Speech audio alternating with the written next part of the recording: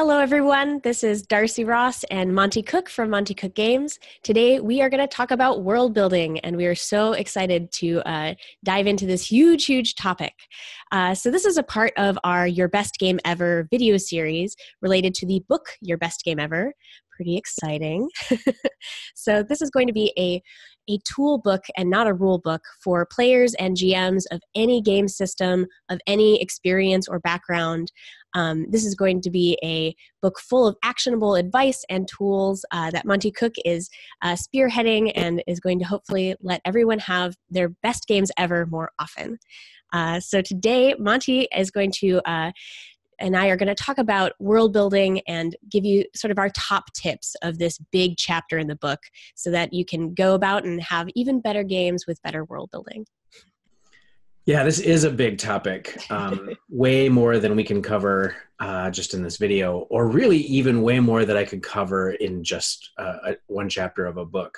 There are, entire books written about world building because world building is one of those things that a GM does, but an author also does, right? A fantasy author, a sci-fi author, they're building a world. And so there's all this thought and ideas that go into, the idea of a novel, but that GMs can just steal, right? Because it's pretty much all exactly the same kind of thing. So, please go out and find, some great websites or books or whatever that are devoted to writers, and just mentally cross out writer and write in GM.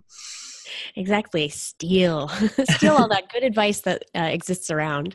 Yeah. But it can also be kind of overwhelming when there's that much that's been written on the topic. So hopefully we're going to break that down into some key points for you all today. Whether you're a player or a GM, a designer, everyone can learn something from this, I think. Hope so. Yeah. So the first thing that I would do as a GM when I'm, sitting down and thinking about running a campaign is, am I going to build the world from scratch, which is awesome and fun, and many of us, think that that's the best part of GMing. Am I going to use a pre-made world? Am I going to buy something that a game designer did, or use the setting that comes with the game? Like Numenera comes with the ninth world kind of already baked in. Or am I going to borrow a world? And by borrowing, I mean like taking my favorite, science fiction setting, Star Trek or something, and just setting the world there. I guess I'd probably also lump in, setting it in the real world too, right? If you're going to just do a modern day horror game or something like that, you're sort of borrowing a world, but it's the real world. Absolutely. Starting with Earth. Right. Which of those do you like, Darcy? Goodness. So I was a player for a long time before I got in the GM's chair. And when I first started GMing, the idea of coming up with my own world and stuff was just too much. There's a lot I was already trying to learn. And so I definitely was on the lookout for a setting that kind of was pre-made that I could go, dive into. And I was lucky that I just fell head over heels in love with Numenera. And so that was sort of where I started out. And what I've learned from running other, worlds and other kinds of games is that I tend to lean toward, I like having something to inspire me. And so, I would maybe borrow, I would maybe purchase. I like being able to flip through a few pages and get some inspiration, or watch an episode of the show I'm trying to recapitulate. I like that, having some resource to inspire me, but not having so much information that I'll start contradicting the world. Some worlds are built really tightly and have a lot of culture that really matters. Or if you're starting with Earth, right, history, there are real answers to how much C4 it takes to blow up a certain size building. And I find I'm not the GM who likes to have that level of detail kind of under my hood. I need a little more breathing room for making it up on the fly. I like that freedom too, we'll get to believability here in a minute, but I think that taking the temperature of the room, so to speak, and figuring out is there somebody sitting around the table who's going to care that you just said the wrong amount of C4 is really important, because if there is somebody who's going to care, then you probably need to care. Yeah. But if nobody cares, then then you don't have to care either, right? I mean, you're only doing it for the group of people sitting there at the table with you. You're not That's trying such a to good impress point. the world, right? Yeah, and the kind of players who will want to go dig into a source book that I can hand them, who would love that, versus some tables I have, I know that they're there for the action, they're there for their character moments, and they're just not going to want to dig into the kind of world building.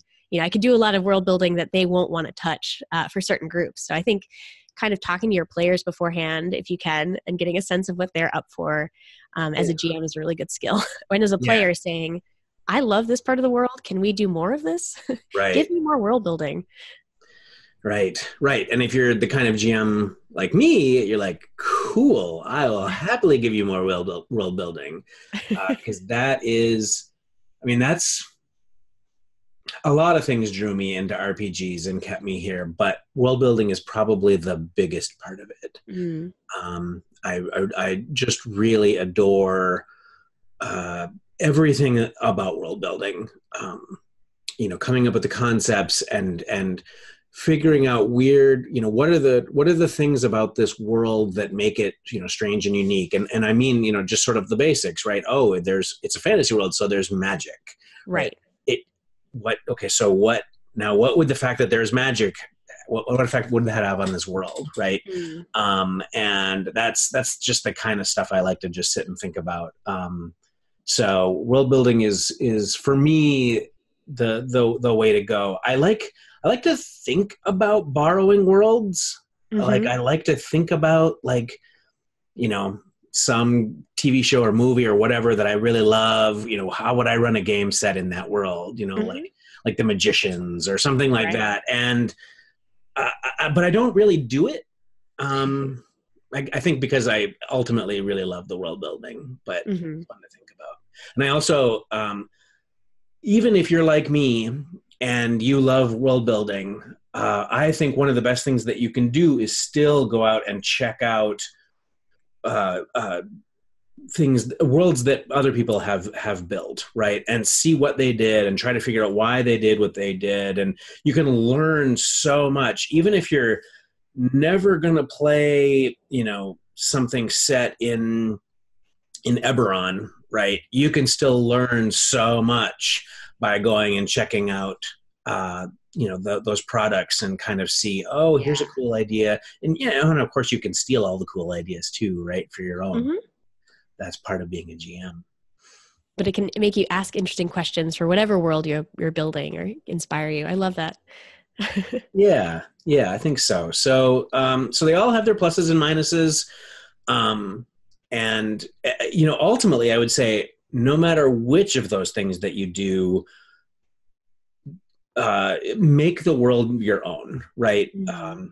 Once you start running a game, I'll use Numenera as an example again. Once you start running a game of Numenera, the ninth world is what you say it is, not what the book says it is or anything like that. If you want to Right. change things, if in the middle of a session you ad lib a thing, that's now the way it works, right? Yeah.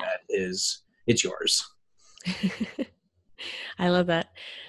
So I think when I first started GMing, I was really nervous about misconstruing the material, right? Like explaining the world right. And so I had definitely built up a lot of anxiety around various aspects of, um, you know, taking this world, taking it in myself and really understanding it, and then displaying it to my players. So the next piece of advice might be, don't do that. Don't panic. It's going to Right. be okay.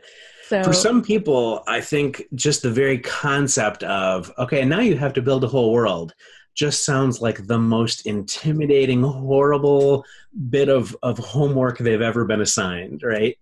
And it doesn't need to be. mhm. People start, when we talk about world building, you start thinking about, Tolkien or George R.R. Martin or something, right? And you don't, what you're doing is not trying to match up with these people who have created settings that entertain the world, right? You are creating something for you and your friends, Right. and GMs are often much too hard on themselves, I think, when it comes to this kind of thing. Whatever world you create, your friends are going to like it, right? They're going to love it because it's where they get to have the character that they created run around and do stuff. Right. And so, it's, the whole process is such a group process. And we'll talk about that more in a little bit too. But even just the idea of players creating characters, GM creates the setting. It's such a group effort that I think everyone becomes really invested in the world. Right. And one thing I've definitely learned and loved is that, the players and everyone around the table is going to be, it is such a shared collaborative experience, right? So everyone around the table is going to be engaging differently with different parts of the world building that come up, right? Me as a GM, I have my favorite bits. I have, maybe aspects of world building that another player has brought up that I'm inspired by. And those, one thing that's helped me relax is the fact that this world building is something that's shared between us. And so I am not really, I don't have to take it all on my shoulders because people will, I have a player who loves crystalline structures. If I mention anything that has crystalline creatures or structures in it, I know that he's going to memorize every detail of that aspect and he's going to look for it and bring it up when it matters. And so he's kind of sharing in the holding the information, it can come from the players too. So they'll, I don't need to constantly try to hook them. They've made their characters, they're involved and they're excited. So right. I can lean back a little bit and not feel like I have to be the only font of information of world building, right? And the whole archivist of it. Right. And that's a great point too. I mean, we're going to have a whole other video in this series that's about being a fantastic player. Yes. But I'm going to preface or preview something that I'm going to talk about there. And that is be somebody who's willing to get invested in the world, right? Be interested in the setting that your character lives in now. Ask questions and learn about whatever is your favorite thing, whether it be crystalline structures or geopolitics or whatever your thing is, right? Kind of ask the GM, well, what how does this ecology work, right? And maybe they've thought about it, maybe they haven't, but it is something that will spur on the GM's creativity and it will show your interest. Yeah, and, man, showing interest is just. It's like the biggest present you can give your GM, I think. Hallelujah. That is so true. Man, you communicate so much when you do that, when the little bit of interest, right? It gives the GM ideas and places to go. And, I think it gets the other players excited too, because they're like, oh, what should I be thinking about? Right. Investment sort of begets more investment in a really cool way that, again, just serves to take a lot of the ease of world building panic. It sort of relieves that for me a lot anyway. Yeah. So I do have one quick question. So when I prep for a given session or I'm, introducing some new players to a new world, I really boil it down to some, again, like you said, what makes this world special? There's magic, right? Can you boil it down to those, core little bullet points? And I think I've noticed that I get better at knowing what signposts really help players get that setting over time as I run more and more one shots. Is there anything you do, Monte, or recommend for how to prep for introducing someone to a new world? So I think that the way players come to the setting is through their character, right?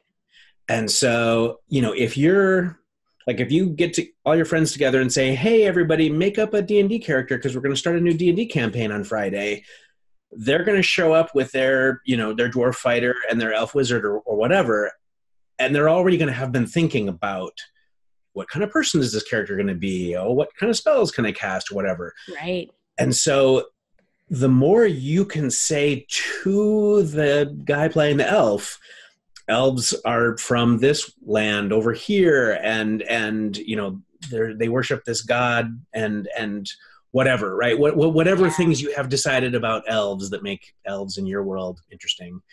that's sort of the gateway, right? Cool. Because they're already thinking about their character, and now they're thinking about their character as it relates to the setting.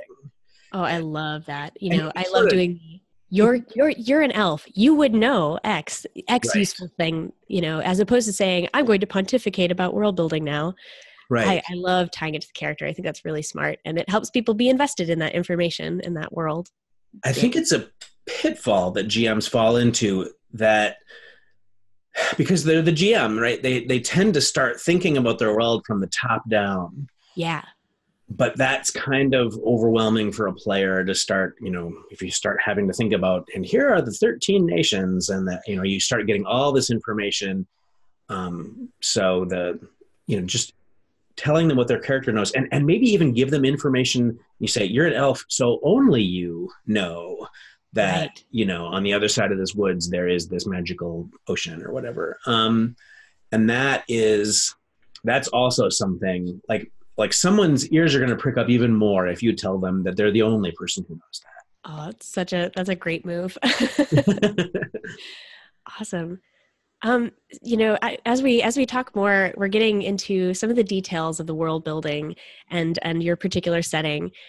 So our next point is going to be about verisimilitude versus realism. What kind of advice do you have for us about what's getting that dial just right of how much to perfectly represent a world versus get the feel for it and sort of sketch? So my advice, and this is going to ring wrong in a lot of ears, but my advice is to take and just scrub the word realistic from your vocabulary. Don't worry about realism. Worry about believability, right? Because as long as the players believe in the world, then it's going to feel realistic to them, right? So, we worry too much about realism, then suddenly, as a GM, I've got to go and, go to the library and get a stack of books on, geography and geology and climatology and all this stuff, which is fun, if you've got the time and whatever. But if you don't want to go that far, all you have to do is just make things believable, right? And the way to make things believable is to make things true to people's expectations and their own experiences, right? Rivers run downhill, right? They flow from the mountains to the ocean, right? That kind of thing, right? It's if you're in the northern hemisphere of a planet, as you go north, it gets colder. Those kinds of things, I'm sure a lot of people are going, well, duh, but that's the point, right? As long as you don't violate those sort of, well, duh, kind of moments, your players are going to believe it, and that's the important thing. I like that a lot. It's just like what you were saying earlier, though, Darcy. Like, figure out where your players' sort of catch points are going to be, right? What's going to trip up a particular player? If you've got somebody who loves horses, don't get the horse details wrong, or at least try not to, get them egregiously wrong, because they'll just throw their hands up and get. I don't know. Horse people are really into horses, and I have had experience with getting a horse detail wrong. That's really funny. But so like, Darcy, do you have those? I mean, you're a scientist, right? You've got, I'm sure, all kinds of interesting biological biology things that you're like, oh no, that's not the way that works. Gosh, I'm always asking the kind of biology questions as a player. And I sometimes my character wouldn't ask those questions, and I'm always like, oh, a little part of me is just dying to ask. And if there's another kind of sciencey character, I'm like, hoping they'll ask the question, because I just really want to know. I'm always hungry to kind of know the biological aspects of the new place we're in, or I have those questions as a player. But I think what's been fun for me, especially as a scientist, I'm a snailologist, right? Like I have just enough knowledge to be a danger in every other aspect of, science, right? So I think something that's been fun for me has been I run games for a lot of scientists, right, who are paleontologists and geologists and care deeply about topography and will ask about the mineral composition of that bedrock over there and will care and love that stuff, right? And so when I am out of my depth, I've definitely enjoyed, and I think this is going to be a thing we've talked about a little earlier, but I love turning to that player who knows a lot about horses and saying, here's an aspect about these horses, or you tell me about it, right? Or if a good idea. To like solutions I found to a player I want or a GM doesn't quite have the know-how to bring this to life in the way I want. The sort of two tools I have are turn it to the person who has the expertise and have them share that bit of world building with you, and sort of yes and yes but, no and no but, to make sure it fits. But so there's sort of turn it to the other person. And then there's also I said something factually incorrect about this particular mineral. Sometimes I stick to my guns and I say, this is a weird thing. Yes, you are right. In fact, you shouldn't be able to find metamorphic rock here. Isn't that strange? And then seriously into the distance. And sometimes something comes of it and sometimes nothing does. But, that we're playing in these, fictional settings, sometimes you can embrace those, those discrepancies can be part of the fun, right? That error can now turn into a cool plot moment or something like that. That is absolutely one of my main GM tricks. Ooh. Is to turn my mistakes into mysteries, right? Yes. Yeah, I love that. And I love what you said too about turning to the player, because that's exactly the advice that I give to GMs who say, hey, I've got this rules lawyer in my group. Right. And I don't know what to do. And my answer is, use them, right? Yeah. If they're the one who are telling you, well, no, that's the wrong range for that spell, then develop a process in your game where you say, hey, what's the range for that spell? And then you don't have to look it up because they just know. Yeah. And that's awesome. And they feel, right, people who are rules lawyers usually are doing it because they love the rules and they want to be that expert. So let them, right? If you've got someone who loves snails and suddenly we're on the snail adventure, yep. I mean, if I was running that game, I would be turning to Darcy all the time, right? and saying, well, explain what this is. And and it's such a great feeling of contribution. It's such a win-win solution when you can make that work. So I think that's great advice. It's funny that I never looked at it that way, where the rules lawyer asset is the same as kind of a world building way, right? People have these expertises, make them assets, and not turn that thing that could be kind of a bummer as you don't do it quite right, make that an asset for your game. Very cool. It's the same thing too if you're using like a pre-existing setting, whether it be an RPG setting or if you're running something in the Star Wars universe and you've got someone who knows Star Wars more than you. Yeah. Say, oh, where is that planet, right? Or whatever, right? Oh man, that's delightful. And yeah, so we've been talking about kind of top-down world building versus trying to emerge from characters and sort of filling in the bits of the world that your players are really going to want to engage with, and the story you're going to tell is going to make important, right? So one of the next topics we want to impart is about starting small. So right. What would you recommend? How do you start small, Monte? Well, so I think that the way to think about this, see, it's another sort of trap, I think, or maybe it's the same trap that I was talking about before. About we tend to think about the whole world and whatnot, but I would start small by focusing on just what the players are going to encounter in that first session, right? Mm. And so they might be starting out in a small village somewhere, and that there's this big important capital city far off in the distance, and that's where all the action is, and there's all kinds of important stuff that's going to happen to them after they get some experience and go off. And resist the temptation to spend all your prep time on that city, and focus instead on that village that they're going to see, and you will get so much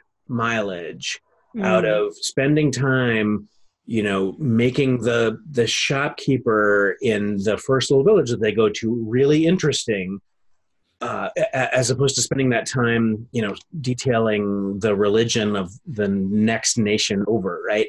Yeah. Uh, it so in that way, it's not even world building, right? You're starting so small that your world building isn't even really the right word, because you're not building a world. You're building the world that the players see, which at first Mm. is just going to probably be really small. Now that's if it's like a fantasy or a medieval setting. And so, but the same kind of thing can be applied if you're playing a science fiction game. Mm. Don't worry about the whole galactic empire. Don't worry about all those things. Think about the first place where they're going to start. What's the spaceport that they start in look like, and what's the inside of their spaceship look like, and those kinds of things, and focus just on that. Because really, like, one of the bits of advice that we always tell writers is, start out strong. You've got to hook the reader really early on. Have the first Mm. few paragraphs of your book be fantastic. Same is true for a campaign in the first session, Mm. right? Have that first session be really, really something special, and they'll be hooked, and you can, develop the whole rest of the Galactic Empire later. I love that. Um, I also think that I sometimes when I am prepping for a session, I feel this, especially in a campaign, which I really am still pretty new to. I ran a lot of one shots and I've kind of got that format down, and campaign prep is still a little mysterious to me. But this, I've felt nervous about, okay, I have to get the whole arc, the whole plot ready and in my head. I've had that feeling. And then I'm like, no, I really just need to prep for this first session. But if I'm worried about over prepping for that first session, like, if I have this really cool NPC and they kind of go off in a different direction, at first I would feel like, oh, I over prepped these specific details for that first session. But what I've learned later is that no prep is wasted, right? Right. Especially when you're down at that, I'm looking through the goggles of my player level, right? If I've prepped a cool NPC that I think they'll bond with and they ignore them in the first village, that is an NPC I can take and reskin gently over in the Galactic Empire's, domain later on, right?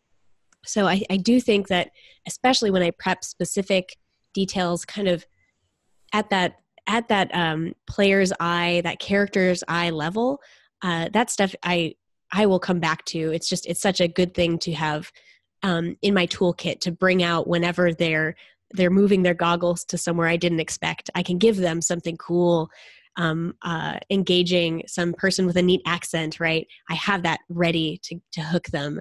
And so, yeah, I find that work spent on that level is absolutely never wasted for me. Yeah, I totally agree.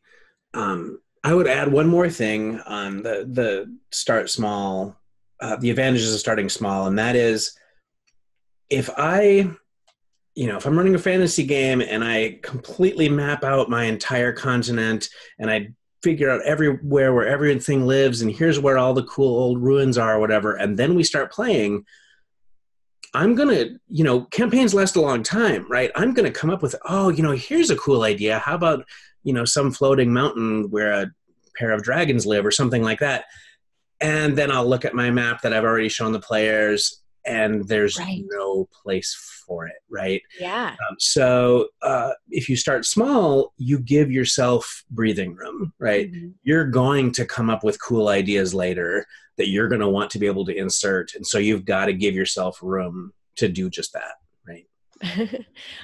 I love that perspective too, that rather than that's just such a forgiving way to look at it, a positive spin on it, right? As opposed to don't fill in the map or you'll paint yourself into a corner. It's your future you is going to have great ideas. Like, embrace that and have past you have set a little side for those future great ideas. Like, I think that's a very comforting tenet to have as a GM. Yeah, well, the GM's not a novelist, right? You haven't written Right. out the whole thing ahead of time, or at least I hope you haven't, because you probably wasted some time. You're going to keep building as you go, and so let that happen, right? As a player too, you can almost have this, there's almost a similar kind of thinking that might happen in a character's backstory generation. I am as much averse to generating a strong backstory for my character as I am to like coming up with my own huge world. I like to sort of discover as I play in a lot of ways. And so I kind of like this idea of approaching your character backstory too, as that character is part of the world. It's some fragment of world building, and not feeling like you have to have all of the world of your character mapped out either, because you'll have good ideas for that character later. That at least that's how I tend to character build, and I like that a lot. I think that's brilliant, for exactly the same reason that the GM doesn't want to, like you said, paint themselves into a corner. Something's going to happen, and in the campaign, and you're going to want to say, oh, my uncle was part of that war, right? But you didn't even know about that. I mean, as a player, you didn't even know that war happened when you made your character, so you couldn't put that into your backstory, right? Yeah. Excellent. So tragically, character backstories are a little off topic for world building, but they're a piece of world building. So we'll have to see. We'll be talking about that later. Exactly. But this is a group of, all of RPGs it's a social project, right? Both as the characters in your story and as the players around the table, the players and the GM as player. So can we talk a little bit about world building being more than just the GM's job? How do you world build as a group? I think that there's a number of different ways you can do this. I think that so the game that we released, Invisible Sun, has this baked right in that you spend the first session where everyone literally as a group, brainstorms and comes up with the neighborhood and the details about that neighborhood for every character around the table. And because that kind of thing is really important in Invisible Sun, and knowing about where everyone's house is, that's an important aspect of the game.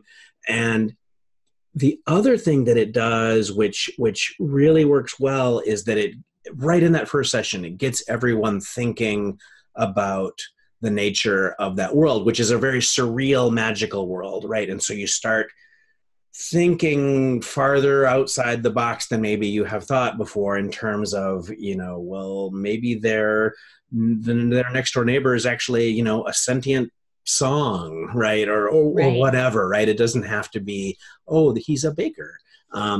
You can go really far afield with Invisible Sun. And so that group aspect, that group world building, gets everybody in the right frame of mind. So I think that it's really effective that way. Another thing that I really like is, I've done this before in like a fantasy game, is I've said, okay, everyone is going to make their character, and then as you are making your character background, you are creating the place that you are from, right? So if you're from if you're a rogue and you grew up on the streets, and that kind of thing, and you come from this big city, guess what? Design that city, right? Oh, cool. And, you're an elf, you come from these magical woods, you get to design the magical woods. And then it's the GM's job to just kind of bring all that stuff together, kind of stitch it together, stick in a few other things, and then, kind of be the mortar between all those bricks. Right. And I have to imagine in the process of doing that the player who's, creating the thief's, home city is, as they're creating that city, they're probably intentionally or not kind of creating adventure hooks, creating bonds that the GM can pull on later. Like, I bet there's a lot of kind of game campaign kind of plot material that you can sort of pick up on those strings that the players are already deeply invested in and maybe want to explore, right? Right. I think one of the goals of a GM is to make the players sort of their eyes light up, and when you go to that city that your friend has created, you're going to see that expression in there, right? They're going to be excited. Finally, the spotlight is on my creation now, and that's exciting. Yeah. Oh, I love that.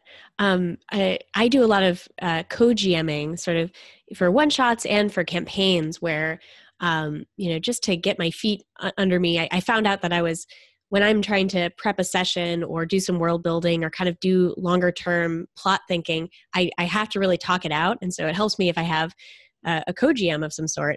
And I've definitely found that part of what I love about world building is just with another person is that you get an immediate reaction, right? So the person who built the city, comes to the table and says, oh, here's this cool city. Here are all the things that are fascinating about it. And the players around the table will immediately have questions or have excited things they want to ask about that person who's been spent all weekend working on the city just wasn't going to come to, right? So I love the like fresh perspective that world building with other people gives me. I always feel like the things I create, they get a new dimensionality once they hit the table. Once I try to workshop it with someone else, I really never feel like something's quite alive because I don't do much writing on the page.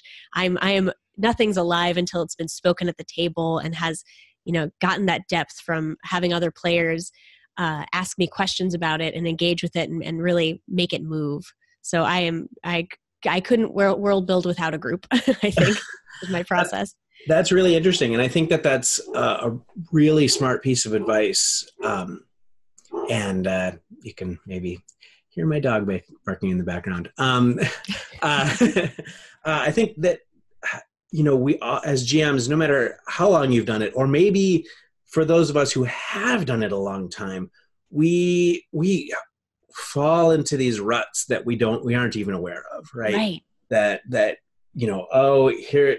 here's the elves, they live in the woods, and it starts to feel very same, very, very rote. If you've got somebody else there who can interject, oh yeah, but the trees are made out of crystal in this elven wood, then suddenly, oh yeah, and you wouldn't have thought of it that way, or even just kind of a slight tweak can suddenly make something really, really new.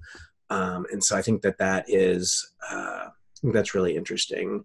There are other ways to world build as a group too. I personally have a little bit less experience with some of these, but there are people who play the game sort of round robin style, right? With where you're all playing in the same world and the same characters, but you take turns GMing.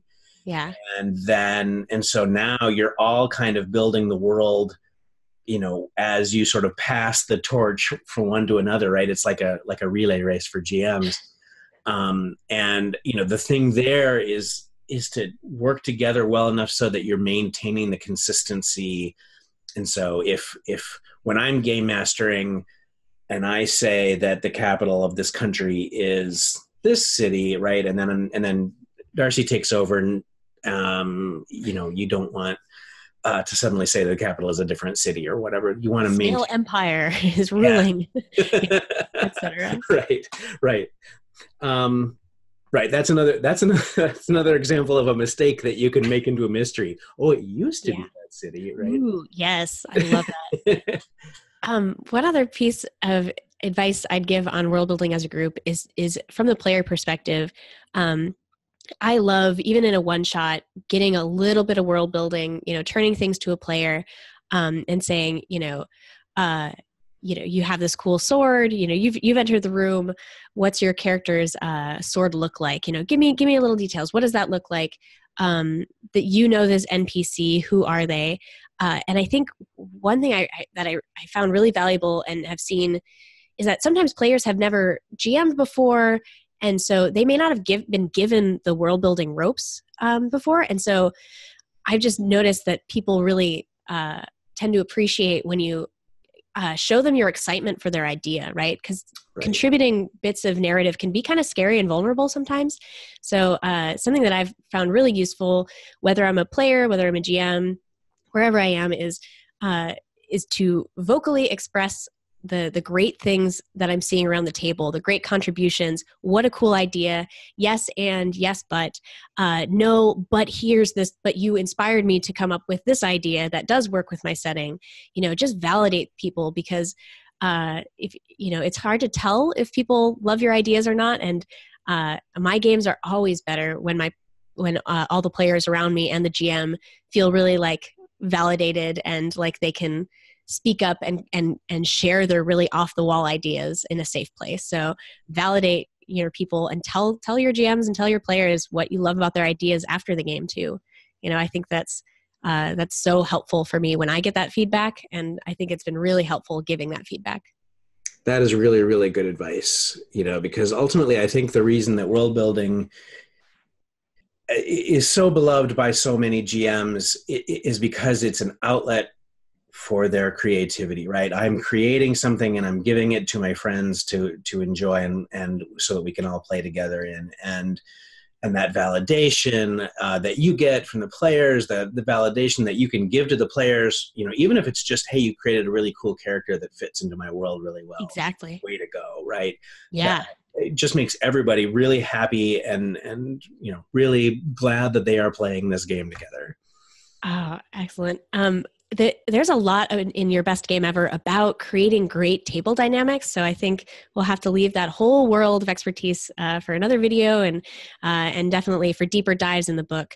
So likewise, we have not touched on many aspects of world building that'll be explored deeper in your best game ever. So definitely let us know, participate in the conversation. We love hearing other people's experience with this advice, your best tips, some of your own stories to share about how things have gone really well or problems you've had. So participate in the conversation by in social media using the hashtag #YourBestGameEver. You can leave comments, of course, below on the video and participate in the conversation there. And I think we're all going to be reading along and fostering greater games together as we try to have our best games ever. So check out the book. Yourbestgameever.com will bring you to where you can get it or pre-order it. And we're going to be bringing you more videos to go along with this. So we hope you like them. All right. Have fun world building at home and let us know everything about how that's going. This is Darcy Ross and Monte Cook from Monte Cook Games. Go have your best games ever. Have fun.